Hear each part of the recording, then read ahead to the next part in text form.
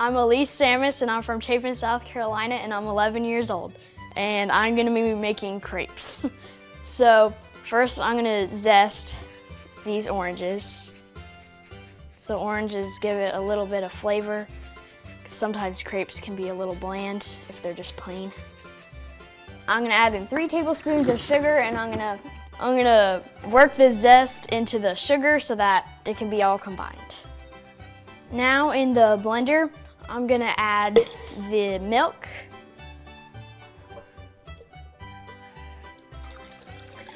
and the eggs,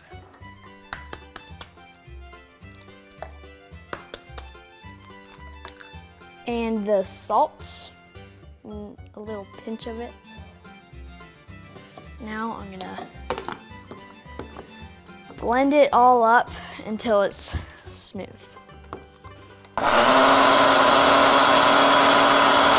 Now I'm gonna add in the flour to the orange zest and sugar mixture and whisk it so that it's all the way combined.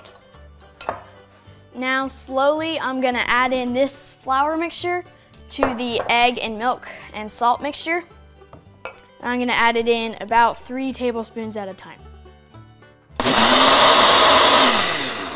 Trick with this is that you add it in slowly, because if you add it in all at once, then your crepes will be all clumpy and they won't turn out as fluffy.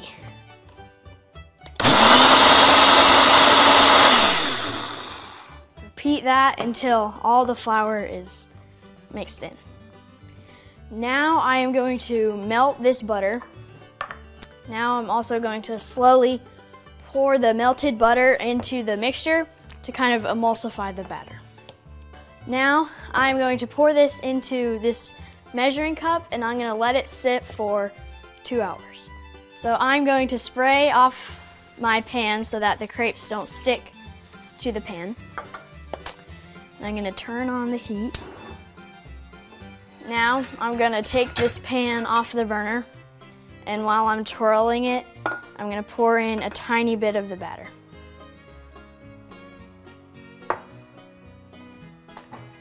Then I'm going to set it down, and I'm going to let that sit for about 1 minute until the batter looks fully cooked on the bottom.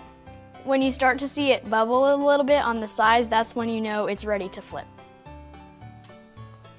You just flip it over, kind of like that. All right, so this is starting to look cooked on the other side, so I'm just gonna flip it over one more time. Once the other side looks like this, it'll be done. First, I'm gonna add in a cup of whipping cream. Then I'm gonna add in a half a cup of sugar.